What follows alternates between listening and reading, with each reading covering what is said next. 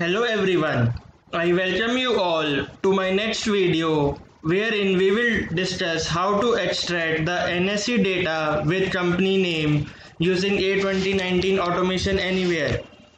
So before starting the video discussion, I request every one of you to please subscribe to my YouTube channel and hit the notification icon so that you receive all the latest updates and notifications that we keep posting on our YouTube channel.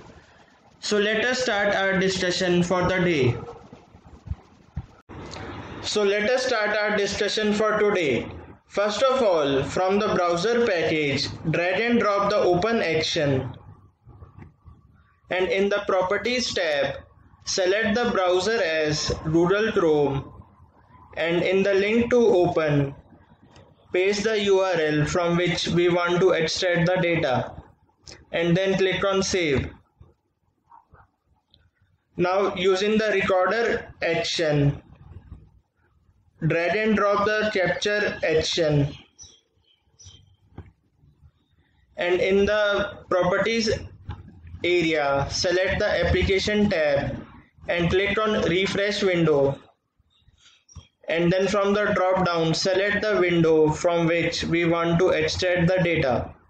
So over here we have the window name as Nifty 50 NSE Live Nifty 50. So select this window and then click on capture object, and now capture the first element that is present under the company name. So just click on this once the area is highlighted with red.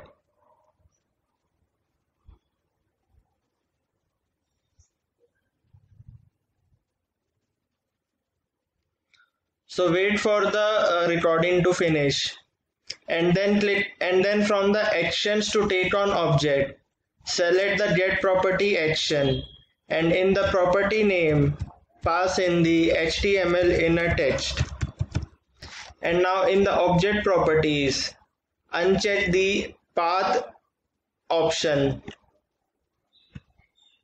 and then copy the DomXPath, since we want to make this DomXPath dynamic to loop through all the rows that is present in the table. So go to the notepad and paste the data that we have copied, that is the DomXPath. And now as you can see over here,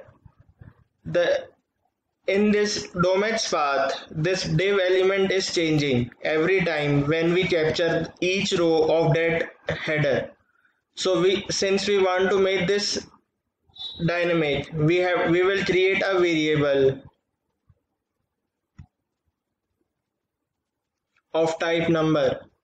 So on the variables panel, click on plus option to create the variable, and give the name of the variable as vNumCounter.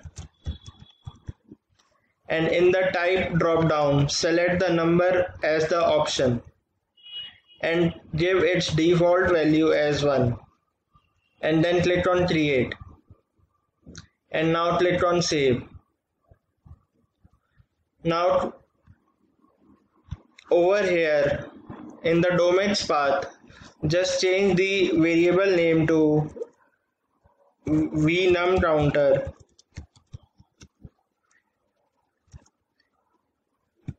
and copy this DomXPath and paste it over here.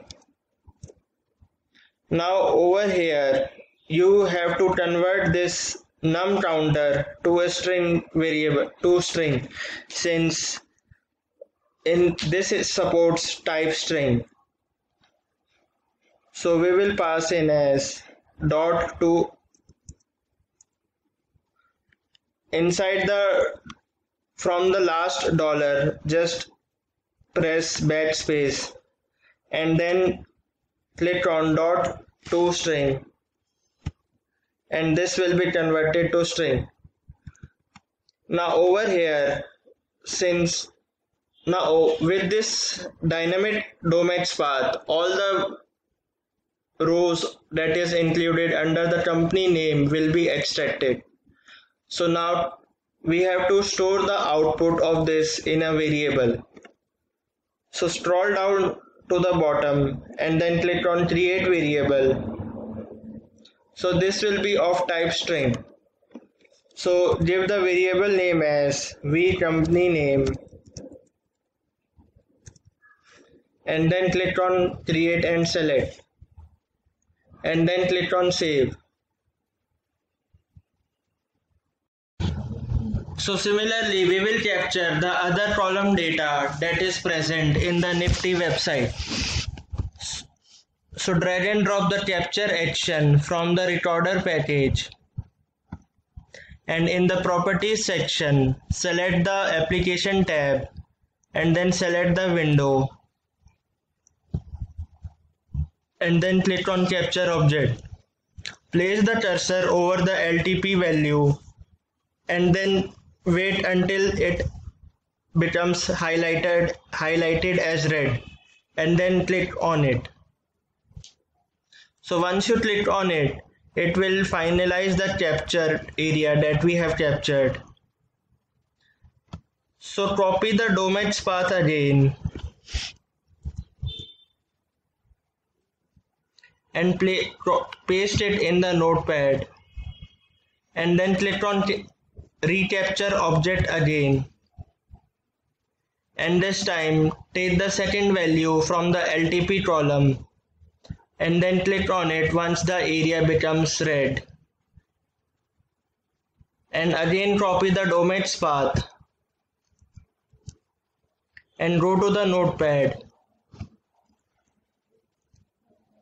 and over here you can see again the div area is changing. So place the variable that is $vnumCounter dot toString and then the dollar. Now copy this whole DomXPath that we have made the dynamic and paste it over here in the Domex properties.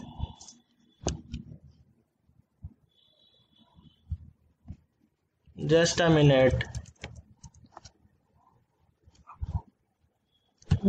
So select this number to string and then in the action to take an object, click on get property action, and in the property name again select the HTML inner text since we want to extract the inner text, and from the object properties uncheck the path property since the path may also vary, and now create a variable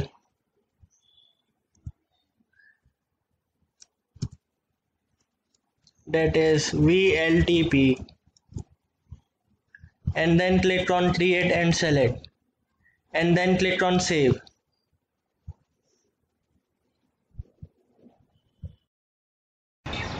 So once we have captured all the data from the website, now we will write the data to a text file.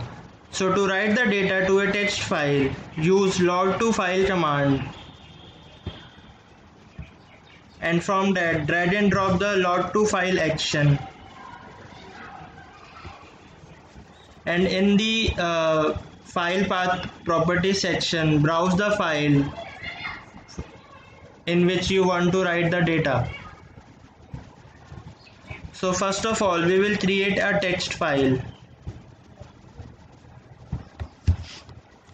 with the name NSE Data, and now we will browse the file from the required folder location. So my file is present at the desktop location, so I will select the file from the desktop location.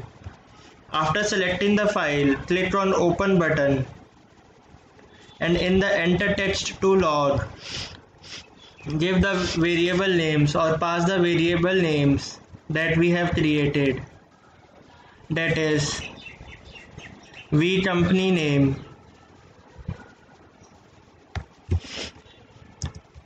and VLTP value, and then click on yes insert, and also append the timestamp and in the when loading option, select the append to existing log file option, which is selected by default, and in the encoding drop-down, keep the encoding as NSI, and then click on Save button. So now from the loop package, drag and drop the loop action, and in the loop action properties, select the while loop, and in the condition drop-down, select the string condition and give the condition as v company name is not equal to blank, and put all the actions that we did before, that is the capturing of company name and the LTP value, and then writing the extracted data to the log file under the loop action. Last but not the least, we will have to increment the num counter variable by 1. The num counter variable that we created, we have to increment that variable by 1. So now we will run the bot. So to run the bot, click on run button. So when we click on run button, the bot will be deployed on the system that we are running the bot, and the bot agent service will be invoked.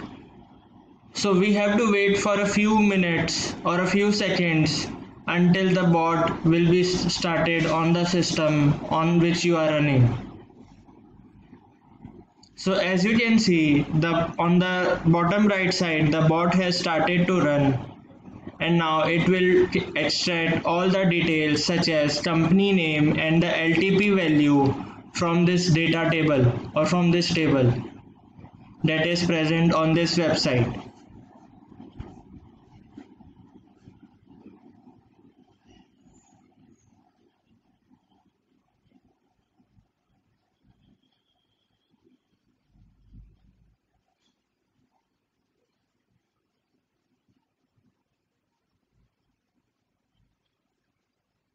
So once all the details are extracted or captured and written to log2 file, that is the text file, so the bot will close this browser or the Internet Explorer window that we have opened.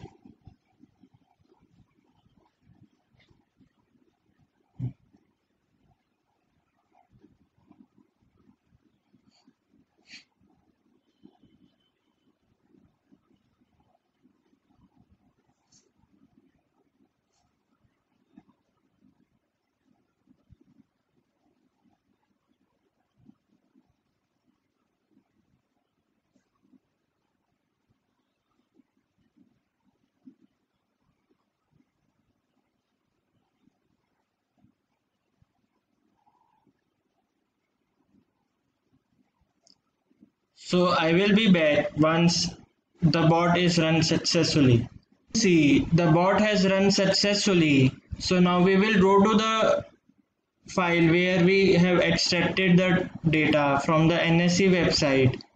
So as you can see, all the details, that is the company name and the LTP value along with the timestamp, has been extracted to this text file. So this is how we can extract the NSE data along with company name and LTP value or other columns in the text file, or we can extract in the Excel file as well. So with that, we have come to the end of our video where we discussed how to extract NSE website data using A2019 Automation Anywhere, which is now known as Automation 360. If you have any queries regarding this video or content, then you can raise your queries in the comment section, and I will be more than happy to answer or resolve all your queries. Till then, have a great day.